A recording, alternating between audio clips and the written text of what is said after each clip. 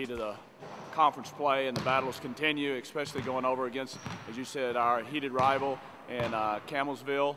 Whether we both teams went in there without any wins or not, it would be a big thing in this community and then in their community and on the campus. So it's one of the few times I think even our professors say, you know, that may be more important for us to win that game than to go to class. So it brings a lot of pride to both schools, and it's a hard-fought game, and the students, the communities, and everything get behind it. So it's just a game where we have to go out and play our very best to get a win.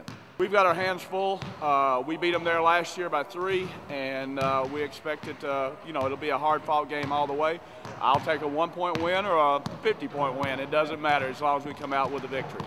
Well, we need the whole Lindsey Wilson community and the Columbia community. I would like to have as many people from Columbia as there are from Campbellsville over there.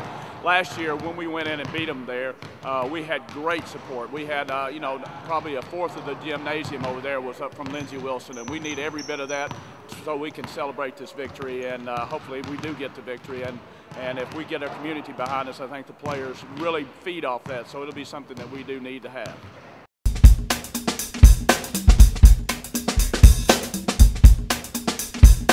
Play Campbellsville on Thursday at 5 o'clock Columbia time, 6 o'clock Campbellsville time. They're a very strong team. They're ranked 13th in the country this week in the NAIA polls. We're ranked 25th. You know, I think they're 16-3, and we're 15-4.